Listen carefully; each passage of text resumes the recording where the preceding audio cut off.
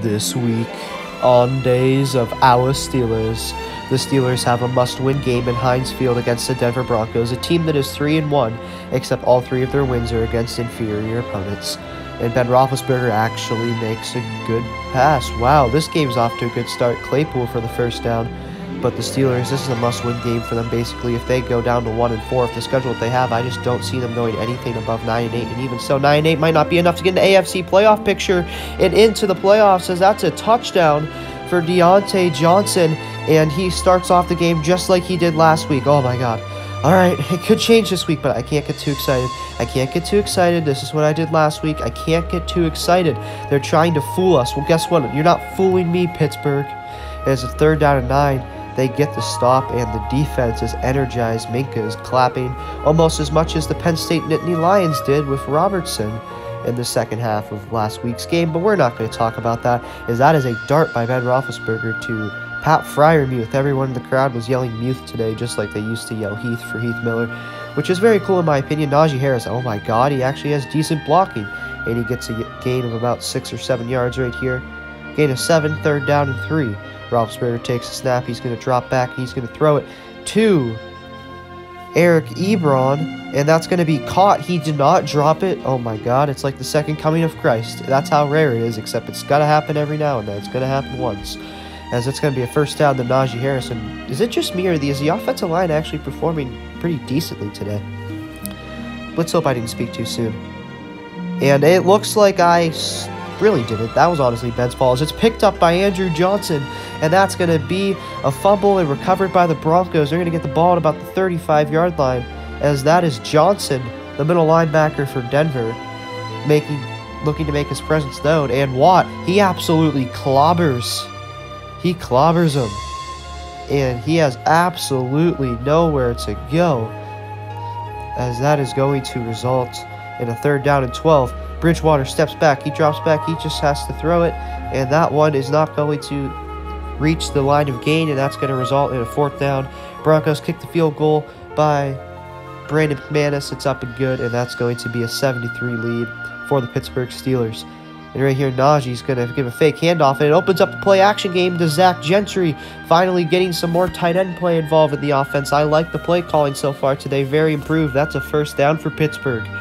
And Roethlisberger, 19 seconds left in the first quarter. He dumps it off to Najee, who doesn't really stiff arm him, except he kind of breaks a tackle to go out of bounds in the process of doing so. Handoff to Najee. Najee Harris, burst of speed. That's a 1st down and more for Najee Harris. Going up inside to about the 26-yard line. That's going to be a 1st down for Pittsburgh. Najee Harris is on pace to have himself his first 100-yard rushing day of his NFL career. Something very exciting, because he had a 100-yard receiving day against the Bengals, but that is not good news. I mean, utilizing Najee Harris is good, but the way he got the ball and in the fashion that we did it and why it was happening, that was really bad. As Boswell kickers up, and it is good. It's going to make it a 10-3 game for Pittsburgh. 3rd down and 3 here for Denver. Defense trying to get off the field, and that one is incomplete. It was intended to Cortland Sutton. I don't really know what happened there. It looked like it was batted down or some point. It was change of direction or something, as that is going to result in a, oh my goodness, Claypool almost had that, except it's going to be incomplete. And that's something that Claypool, like, he should be getting more of the 50-50 balls that they're throwing to him. But at the same time, that's like Joe Flacco on the Ravens style offense right there, throwing the ball deep and hoping for a pass interference. And we didn't do that nearly as much this game, but we need to stop doing that. Javonte Williams with the carry. Williams breaks free, and Williams might be going all the way, but no, James Pierre is going to tackle him about the 2-yard line. James Pierre tracks him down. He spikes the football, and for some reason, what is happening? What? Delay of game on the offense? Are you kidding me? That's dumb. That's terrible. I'm sorry. He's a rookie, and he just had like a 45-plus yard rush. Of course he's going to celebrate. The play clock didn't even hit 0. That's stupid, as he is clobbered. And that set the Broncos back to the 7-yard line here. But on 2nd down and goal, the Steelers get the sack. That's Devin Bush on the play.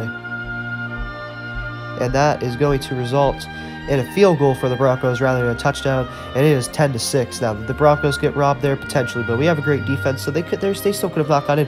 As this pass is caught by Claypool, and Claypool, he's swerving around people. He's still staying in bounds. Chase Claypool, a gain of 58 or 59 yards, and that is going to be a huge huge play and a first down for Pittsburgh. 3rd down and 15. Roethlisberger takes the snap. One chance at the end zone. He throws it, and that is going to be incomplete, except he was held. Deontay Johnson was held, and it looks like that is going to be called defensive pass interference, and it is. It's against the Broncos. That's going to give the Steelers the football at the 1-yard line. That one is on Kyle Fuller, the former Chicago Bears defensive back, making to look his presence known, except the presence is for the other team. As right here, Najee Harris looks is probably going to get the ball, and Watt in motion, and he is going up the middle, diving over the offensive lineman for the touchdown. Najee Harris makes it a 17-6 football game, and see what happens whenever the offensive line plays good. Ben is by no means a great quarterback anymore. Heck, it's debatable of whether or not he's even a good quarterback. But whenever we get good offensive line play, it allows him to throw less because it gets the Najee Harris running game going, and Najee Harris can create something out of nothing. And honestly, even if the offensive line is playing terrible, I'd rather see them just simply run the football more than pass it because A, Ben gets to throw less, B, it opens up the passing playbook when it comes to our offensive style, and C is Najee can make something out of nothing at this point in his career, and that's something that Ben can't do. Ben has to have something. He's not going to be able to create something out of nothing like he used to when he was in his prime, especially during his rookie year. I mean, he was a big boy. The real Big Ben, not the... I don't know why we still bother calling him Big Ben. I mean, think about it. He's lost so much weight. But anyways, yeah, the offensive line, when they play good, it opens up the running game, which makes Ben have to throw less, and it makes him more accurate. It makes him a better quarterback. It opens up our playbook because, let's be real, I don't think we should be going into games scared and playing soft plays like we usually do. We didn't do that today, but usually our play calling is really soft from the start, which is like, are you even trying? Except I get it to a certain extent. Our playbook is modified to fit our terrible offensive line and our aging quarterback. But still, I mean, at the end of the day, like, you can't be doing that. And it just opens up the playbook, especially the play action game, as that's going to be a first down for Najee Harris, taking it to about the 37-yard line. The Najee Harris hype train has officially taken off, if it hasn't already, and he's just going to go on a route. Najee Harris breaks the tackle, and that one is not going to be good enough for the first down. 3rd down and 3 here for Roethlisberger. Nice pass. And see what happens whenever Ben doesn't throw 45 times a game. That's why even if our offense is struggling, and even if they know we're going to run it, because Najee can get 3 yards out of a play where a normal running back might get 0 or 1 sometimes. And Ben Roethlisberger simply can't do that, especially whenever he throws over 50 times. Roethlisberger drops back. He throws. This one's going to be caught, and that one is going to be to Pat Freiermuth, the 2nd-round pick out of Penn State. And he looks like to be the future for the Steelers at the tight end position, as this pass was intended for Ray McLeod. And Ben, that was one of his only bad throws this game. He really hasn't had bad throws. And honestly, if there's one thing I can blame the Steelers' offensive woes for other than this game, it'd be the offensive line. Not Ben, not play calling, but the offensive line, because the offensive line affects all of that. Ben doesn't affect the offensive line affects Ben, and it affects Najee as well. And whenever you get Najee really going instead of a modified version of Najee because of a terrible offensive line, which I'd rather see a modified Najee Harris than Ben throwing the ball 50 times a game, then it's caught. And that's going to be a touchdown to Chase Claypool. What a great throw by Roethlisberger. Great job holding on to it by Claypool, as that is going to result in another touchdown for Pittsburgh and a 24-6 lead.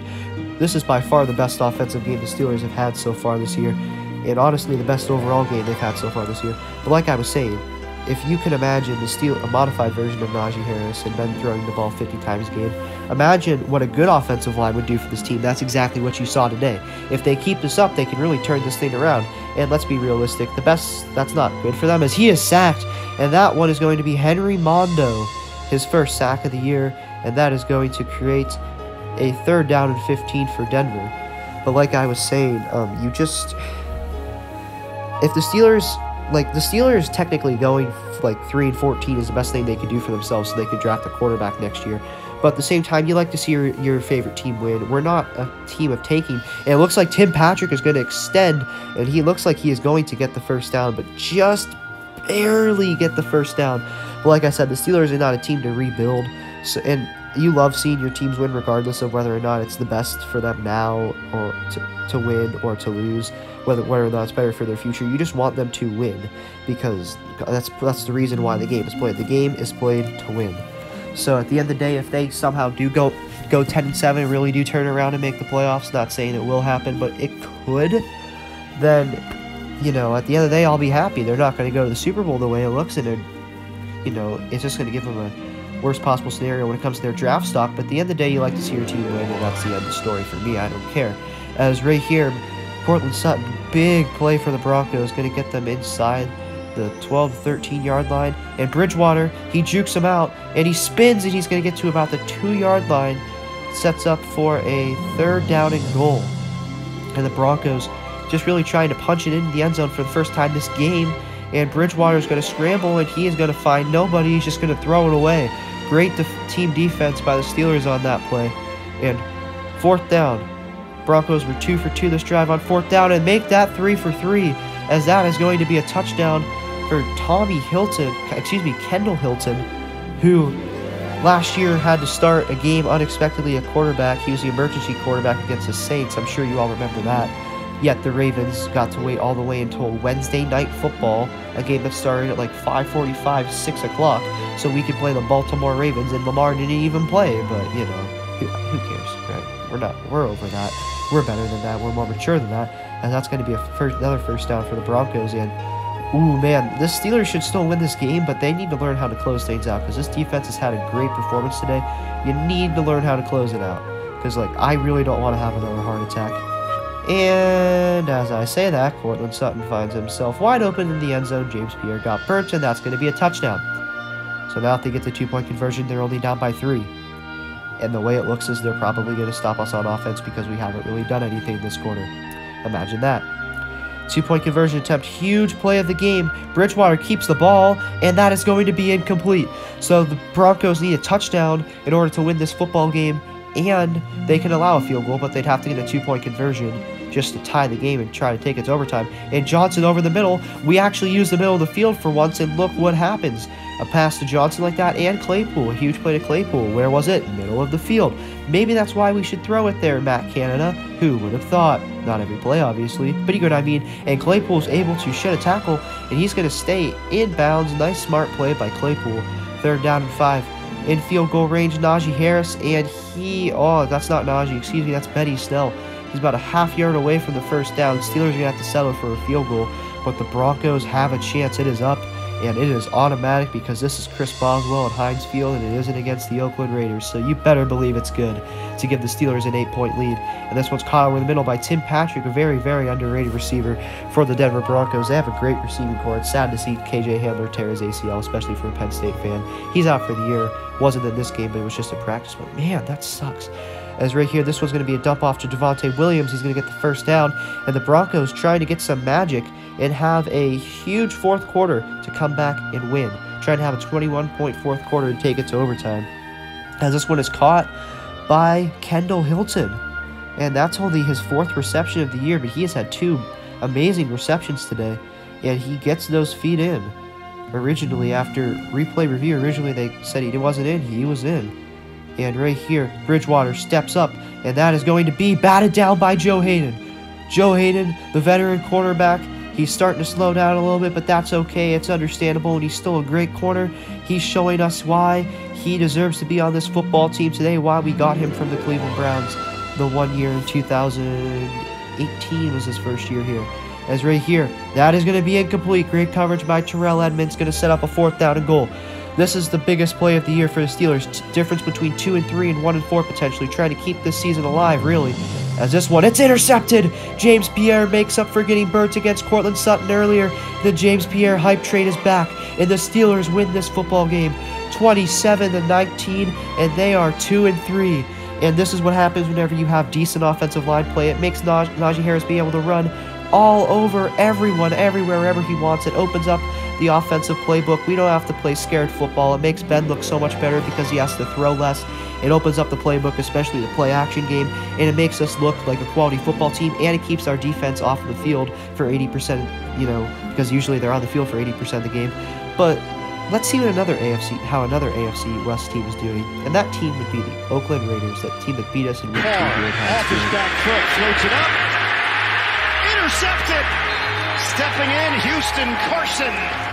Okay then, well, it looks like the Raiders are going to lose this game, and wow, I mean, I know they're not done because they're 3-2, but they might already be starting their midseason collapse. Let's see what's going on with John Green. The NFL and the Raiders and the fans, be sure that there are not any other racial insensitive remarks by you out there in the atmosphere that could be published by the Washington Journal or any other publication. All I can say is I'm not a racist. I can't tell you how sick I am. I apologize again to D. Smith, but I feel good about who I am and what I've done my entire life. And I apologize for the insensitive remarks. I had I had no racial intentions with those remarks at all. But yes, they can. I'm not like that at all. But I apologize. I don't want to keep addressing it. Just my last question: have the NFL contacted you, and what was their response? I have not had any contacts with them yet, but we'll see what happens here in the next few days. I guess that's my question. Do you expect something to happen? I'm not going to answer all these questions today. I think I've addressed it already. I can't remember a lot of the things that transpired 10 or 12 years ago, but I stand here in front of everybody apologizing. I know I'm not, I don't have an ounce of racism in me. I'm a guy that takes pride in leading people together, and I'll continue to do that for the rest of my life. Breaking news out of Las Vegas, where moments ago the Las Vegas Raiders and John Gruden officially parted ways.